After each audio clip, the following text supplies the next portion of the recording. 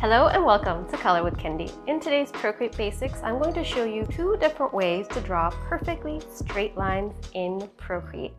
I would love for you to follow along with me because I think following along is the best way to learn something new. So I'm going to tap here and create a new canvas screen size.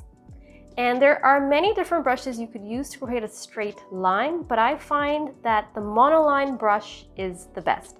This is in the calligraphy set. It's a default brush in Procreate. It's called monoline. So select that brush. And I have selected black. Select any color you want. So if you try to draw a line just as is, it's not really that straight. To make a straight line, all you have to do is when you draw the line, don't lift your pencil at the very end. Do you see what happened? It changed into a straight line, and now I can move it in whichever direction I want and change the length as well by just moving my pencil on the screen. I'm remaining on the screen, and then release. That creates a straight line. So I'm going to show you this again. So just draw the line and then hold. It will transform into a straight line.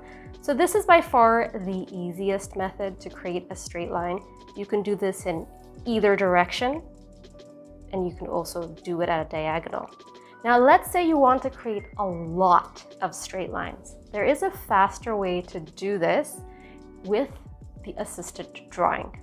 In order to turn on assisted drawing, you want to go to your wrench icon. This opens up the actions menu, and then make sure you're on canvas and then turn on drawing guide, and we are going to edit it. So let's get into that. Now this is your grid. You can change your grid size depending on what you like. I'm just going to leave it here. It doesn't really matter how big or small it is, but you want to make sure that you have assisted drawing turned on. So if it's turned off, just turn it on and then tap on done. And I'm using the same pencil I had earlier, the monoline, and I'm using a black color.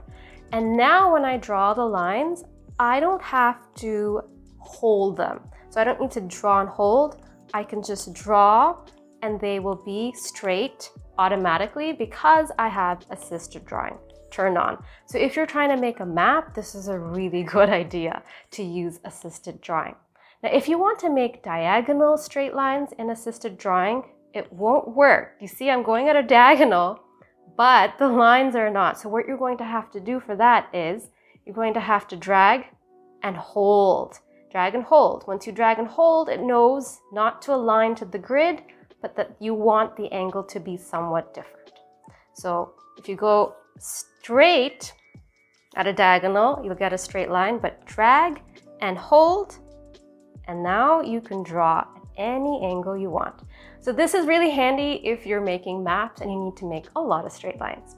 I hope this was helpful. If you have any questions, let me know in the comments below. See you next time.